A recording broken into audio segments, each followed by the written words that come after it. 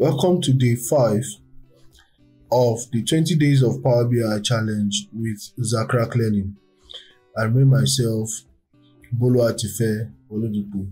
Yesterday you learned about data transformation, how to clean data and transform it into analysis ready data. Today I'm going to show you how to merge queries in using Power Query. Merging queries in Power BI allows you to combine data from two separate tables based on matching values in one or more columns. Think of it like putting pieces of puzzles together. Each table represents a piece, and merging them creates a more complete picture of your data. In your Home tab, there are two buttons that can help you combine tables. These are the merge queries and append queries. Now, when should you use merge or append? Merge when you want to add extra columns to your query, and append when you're interested in adding rows to your queries. In other words, when you want to combine tables side by side, you should merge. Merge is another word for joins in SQL, Python, and some other tools. Append is just like your union or union all in SQL. So you're stacking your queries on top of each other. In our case, what we need is to merge both tables. We want to merge both tables. Why? There are more information about each tournament in this table. The matches played, the goals scored, and the goals per match for the entire tournament. So what do? I'm going to go back to the results query and click on merge queries. I'll click on merge queries.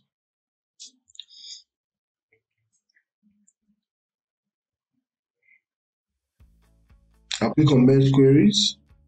Okay, so let's do that again by clicking on the small arrow beside the merge query. So you can merge queries and you can merge queries as new.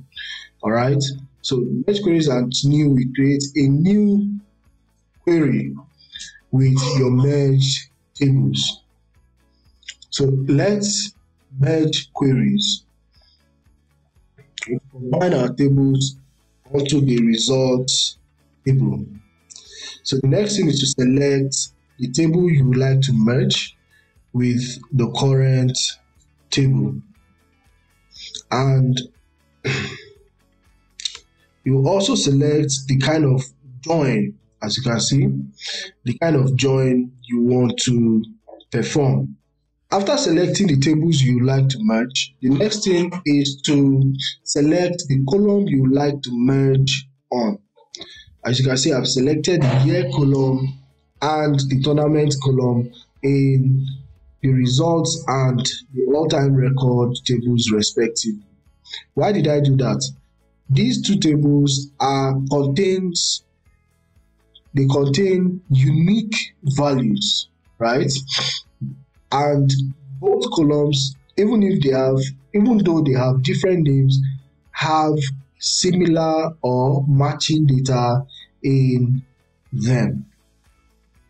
So what Power Query is going to do is to look at all these data and merge, okay, or join based on these two columns as criteria.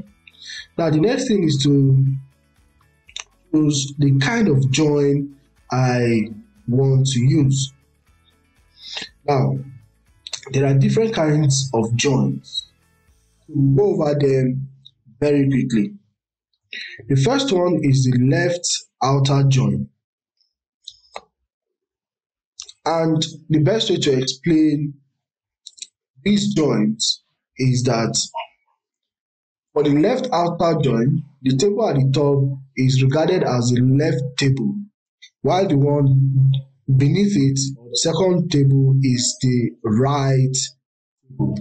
For the left outer join, you are keeping all the rows in your left table and bringing in rows that match or that have corresponding values in the right table. So your left rows remain intact. Reverse is the case for the outer or right outer column. You see, so here you're keeping all the rows in your right table and bringing in matching rows from the left table. The full outer join returns all rows from both tables, while the inner only returns the intersection, that is, rows in the left column and rows in the right table. Now, for this our example, the left outer join and the inner join will return the same results. As a matter of fact, because we have exact number of rows and matching rows, it will also return the same thing with the full outer join. Now, for the left anti-join, you're only returning rows that are in the first column. Only rows that are in the first or the left column, not the matching rows from the right. All right, rows that have matching values in the right table are discarded. The same goes for right anti-join. Let's use the left outer, all right, and I'll click OK. Now, as you can see, our data has been what? Has been recorded, or our table has been merged. Both tables have been merged. However, the columns in the second table are yet to be displayed. To do that, you click on this expand button here and select the columns you want from the second query. Right now, we have, or we want to expand it, and we need all the columns in this table apart from the tournament column. I'll click OK, and voila, the merge is successful. Awesome. So now our data has been transformed, cleaned, and ready to be uploaded into Power BI. To load your data into Power BI, go to the Close and Apply option, your Home tab.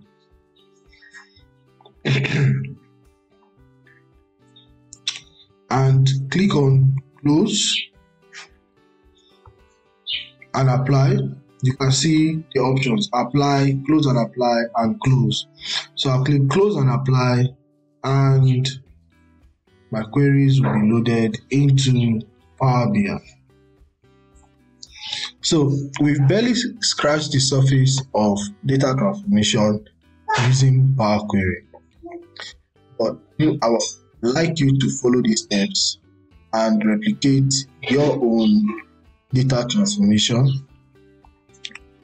We've barely scratched the surface of data transformation in using Power Query. Remember, data transformation is a crucial step in the data analysis journey.